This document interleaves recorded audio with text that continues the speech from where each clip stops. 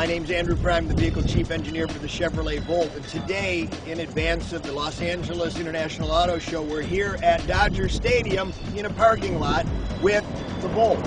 And we're going to go ahead today and do a number of test drives with a number of people so they can get a chance to not only just look at and see and feel the Volt, but actually drive it. I think everybody here today who goes through this will be very happy with what they see. Well, first, I was very excited because I've been following this project as closely as I could for a couple of years. I was surprised at the degree of refinement and development that it is, even 11 months out from market. Extended range mode is imperceptible, and just generally, I think it looks great in person, and it seems to be in good hands with Andrew Rivera.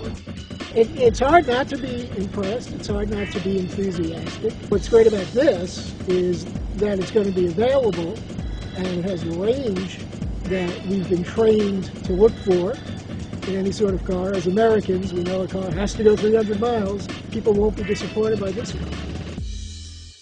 Initial impression is, it feels like a regular car, and what I noticed is that I didn't notice anything. It felt just normal. I got to drive it right about the point when the battery ran down to the point where the engine kicked on.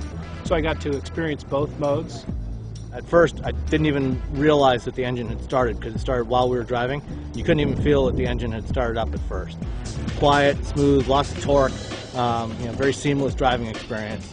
I think ordinary consumers will do just fine. I think they'll love it because it's a very standard driving experience. I mean, you don't really have to change the way you drive with this thing, other than the fact that you want to plug it in every night.